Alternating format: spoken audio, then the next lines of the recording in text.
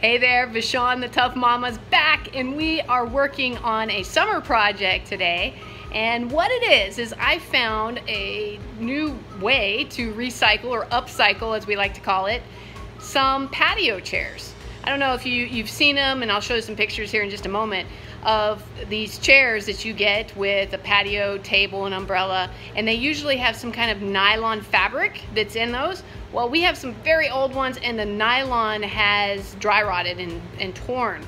And I found a way to replace that with pallet wood. Yes, pallet wood. So check it out. On this video, I'm going to show you what I did so that you can do it too.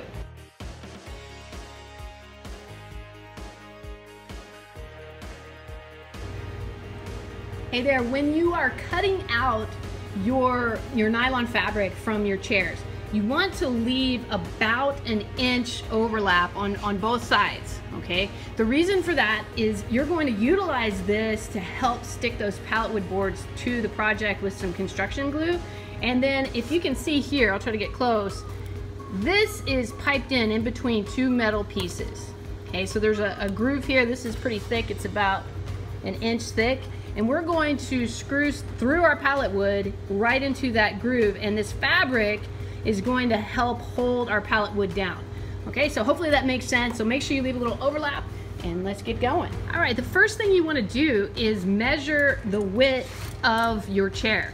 So you want to be able to cut your boards the right width. All right, so what we're going to do is we're going to go ahead and measure this out.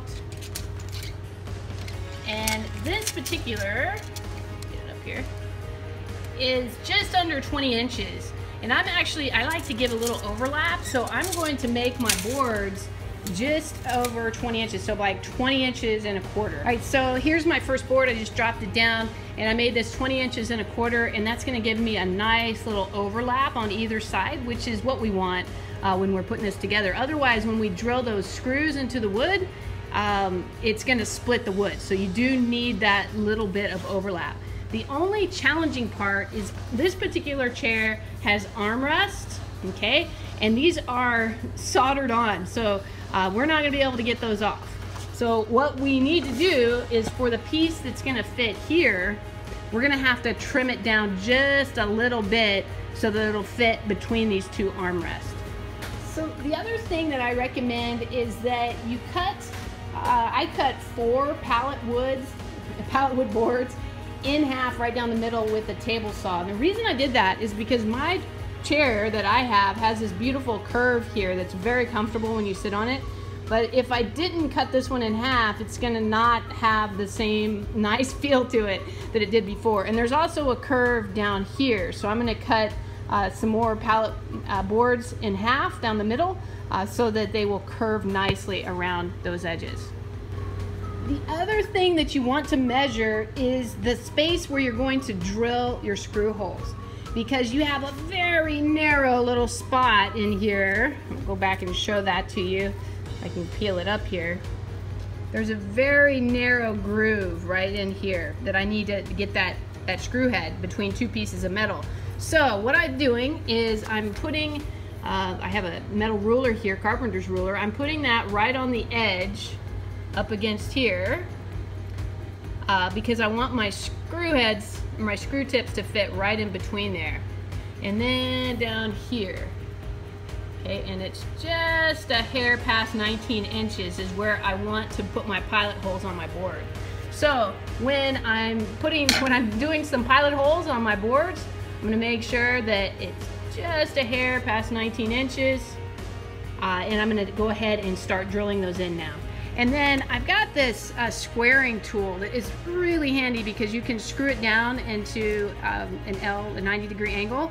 And then what I'm gonna do is I'm gonna measure and make sure that I get it lined up exactly where I need it. Okay, there's that. And let's check this side. Okay, perfect. So I've already got it set up at the exact measurement.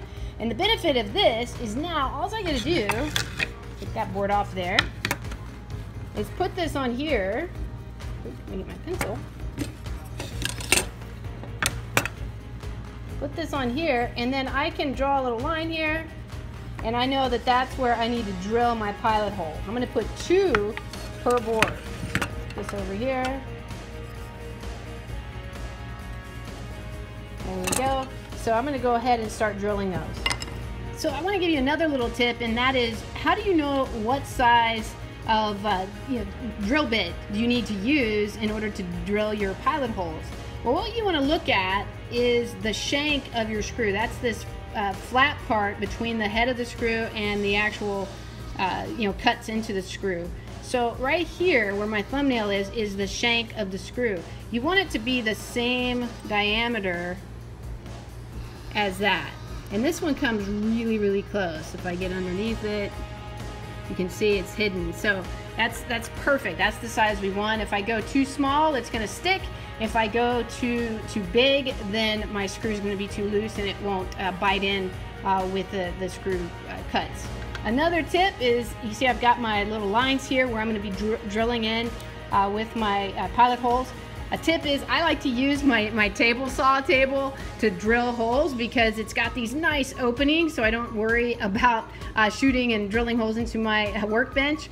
So that's what I do, and it's a great way to prevent damage, and you've got a nice open space. It also is a good place to knock nails loose out of pallet wood.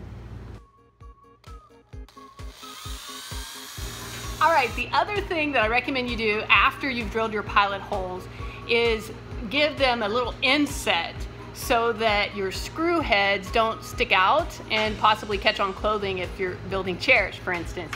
So I've got a little screw here, or a drill bit here, that is about as wide as my screw head.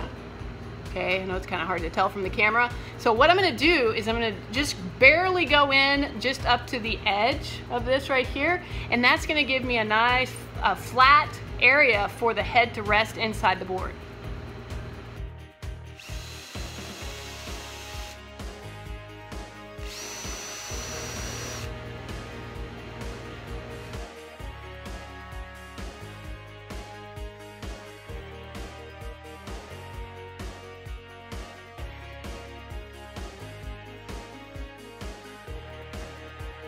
All right, so how do you put this chair together? So the first thing you're gonna need to purchase is some of this stuff. It's a Loctite PL400, okay? This is a contractor's construction adhesive. It's mainly used for like subfloors, but it also is used for outdoor applications.